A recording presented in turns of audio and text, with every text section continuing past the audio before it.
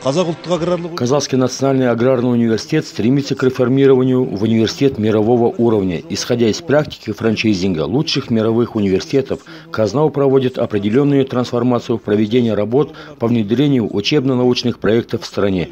В связи с этим инновационные проекты университета имеют всестороннюю направленность, в том числе при создании технопарка Саймасай вблизи города Алматы. Цель создания технопарка объяснил заведующий кафедрой агрономии, руководитель проекта профессор Серик Кенембаев. По поручению ректора Есполова Тлектес Исабаевича мы создали агротехнологический парк Саймасай, ориентированный в области земледелия и растениеводства.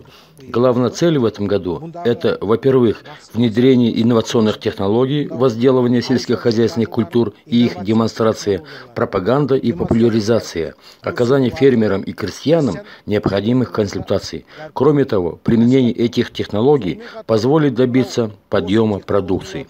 Во-вторых, повысить производительность сельскохозяйственной отрасли и повышение производительности труда в 2 раза в соответствии с государственной программой.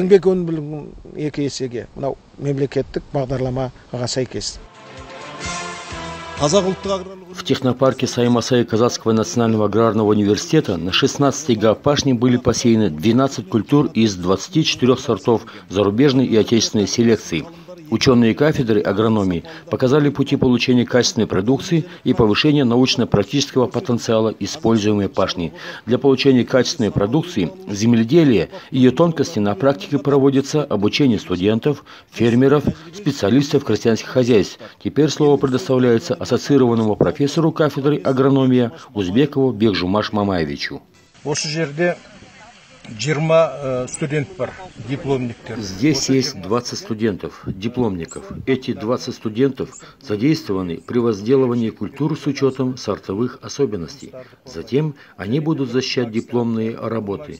Также есть один магистрант. Этот магистрант проводит научные исследования по срокам посева семян озимой пшеницы с учетом климатических особенностей.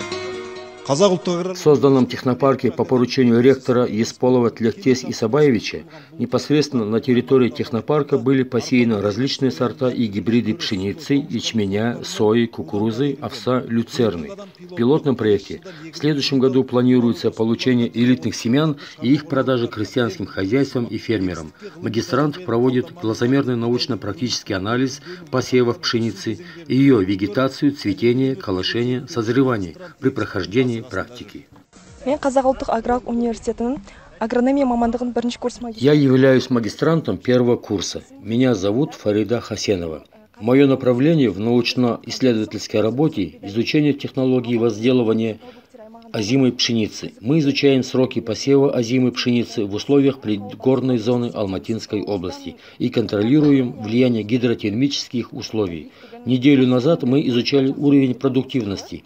Озимая пшеница в этом году хорошо показала продуктивность. Я думаю, поздний посев пшеницы дал лучшую продуктивность, чем ранний, в зависимости от влажности грунта. В Казахском национальном аграрном университете есть агротехнологический хаб.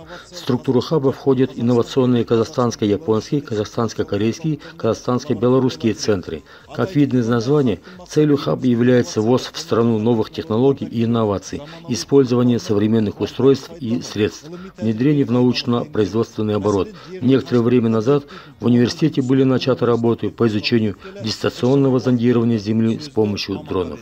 Менің есімім Мұқантай Қастер. Мен Қазақ ұлттық аграрлық университетінің аграрлық зерттеулер институты агротехнолог. Меня зовут Мукантай Кастер.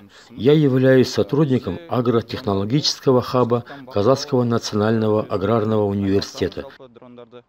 Мы занимаемся системой дистанционного контроля с помощью дронов. У нас применяются различные камеры в дронах согласно заданиям.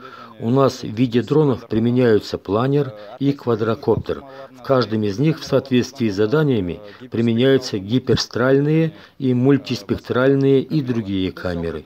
В целом мы с помощью дронов проводим первый облет земель. Обследование других земель проводим согласно картографическим картам. После этого наши специалисты, агрономы и почвоведы могут проводить анализ с выездом на место.